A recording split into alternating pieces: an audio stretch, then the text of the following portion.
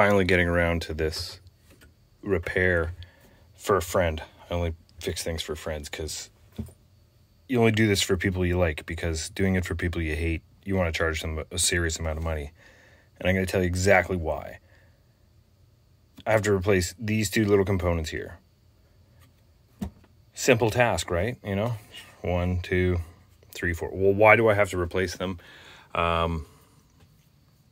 Phantom power is stuck on. So there's this switch that comes in here.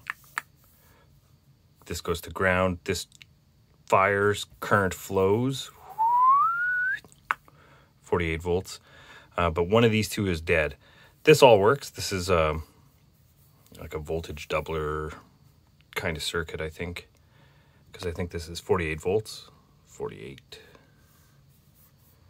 So these two are dead. I digress. But to get these two out, look, I got to take the PCB out. 1 screw, 2 screw, 3, 4, 5, 6. Can't get to it from the bottom. Got to take the whole front panel off. Got to take all the knobs off. Back plate is, you know, the PCB is part of this. So these nitric connectors, I don't know if you've ever dealt with them, but they're inside there, deep within. There's the fourth pin. So this little pin here is actually it's actually a screw. It's not a pin. It's a screw. And what it allows it to do is it allows this nitric back piece to separate.